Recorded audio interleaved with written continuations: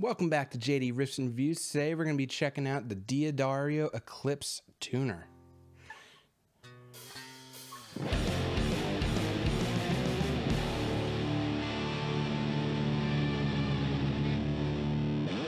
Today's going to be a quick video. We're just going to really be looking at the accuracy of this headstock tuner that does not use a microphone to the best of my knowledge, and there is no signal coming from my instrument.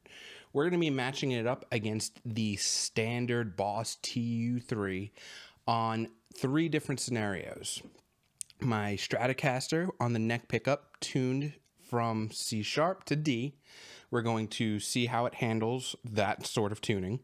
We're also going to look on how it will tune on the low string going down to an A. That's the same A that you would have on a standard tuning bass guitar. Then lastly, we are going to look at how it fares on bass itself, because I know even the TU3 struggles with some of those low open notes, like a low D in this case. So let's check it out and see how it goes. Okay, so this is going to be a little tricky, but what I'm going to try to do is show you as I tune each string the little Eclipse tuner versus the TU3 in the background. Right now my guitar is just a complete mess. It should be about C sharp tuning. We're going to tune it up to D for the first couple strings.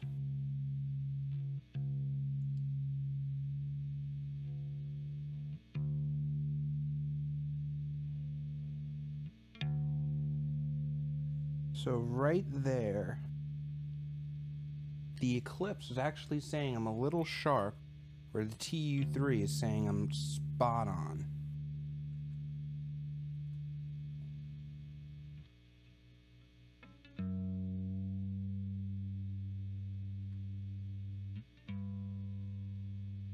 A little sharp.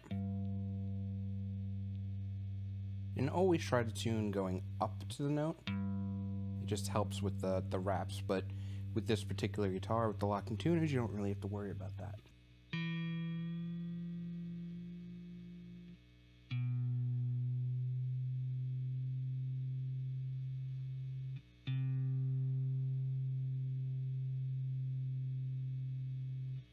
So you can see that string was way out.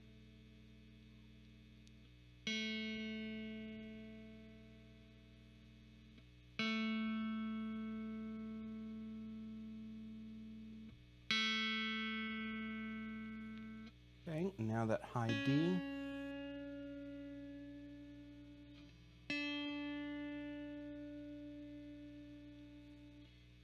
Now let's see how close we are. Close enough for rock and roll, as my guitar teacher used to say.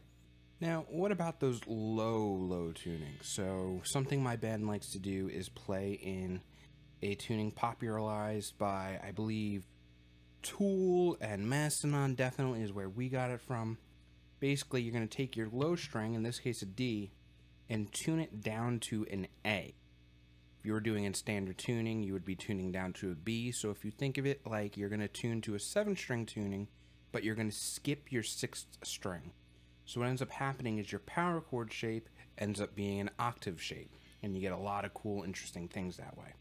Problem is, tuning this to that A, you are tuning basically to the A of a bass. So let's see how it works.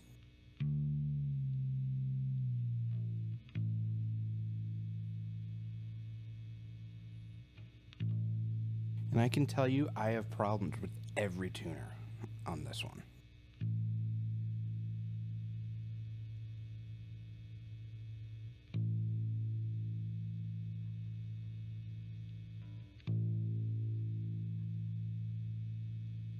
And you can see even the TU3 is having trouble grabbing that note on where it should be.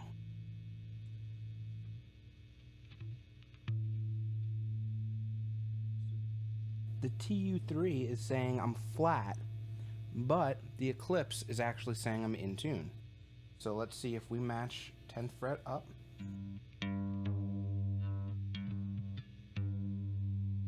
It's close, but it's going to sound wonky. Let's try to match the harmonic to the TU3.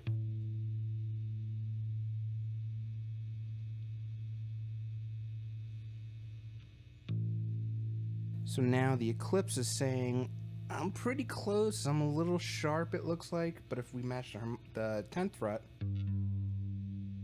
that's really close. Try it out. It's still off a little bit.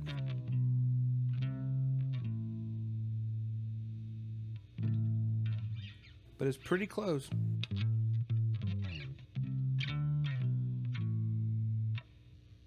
So now we're actually going to take a look at my bass. This bass is also tuned a half step lower than I normally would have it. So let's see how it matches up with the TU3.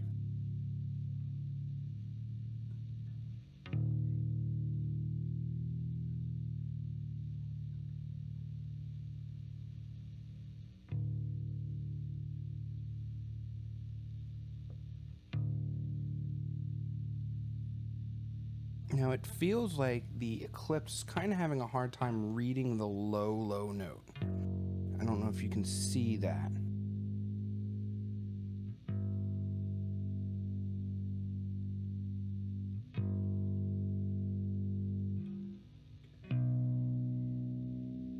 Go up to a C here. This should be more in its range.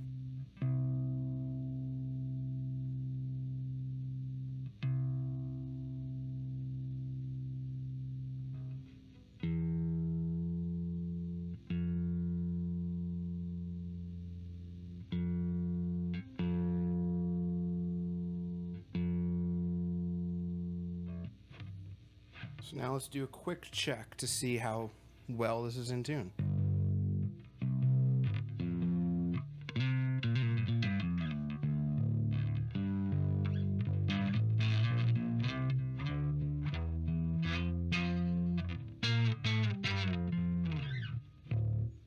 So as you can tell, it works all right on bass. It's a little shoddy. I personally think it'd be easier to tune to your 12th fret harmonic and use the TU3, and as you can see, I'm a little flat there. And I wouldn't use it for any setup work, but in a pinch, the Eclipse is a good tuner that can help you just quickly jam around the house. Well, I know tuners aren't the most interesting thing in the world, but thank you for watching, because they are incredibly important. If you don't think so, go check out that video of Eddie Van Halen in North Carolina when his guitar is completely out of tune playing to a keyboard track, and it did not go very well.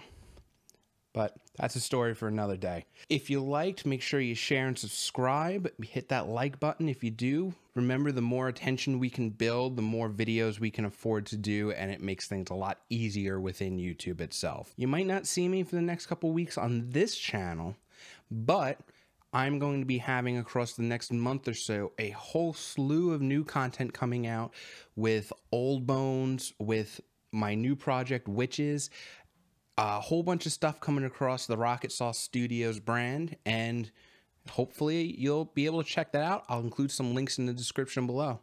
So that's it for this time. I don't know when I'll see you again, but hopefully it'll be soon, and thank you for watching JD Riffs and Reviews. See you next time.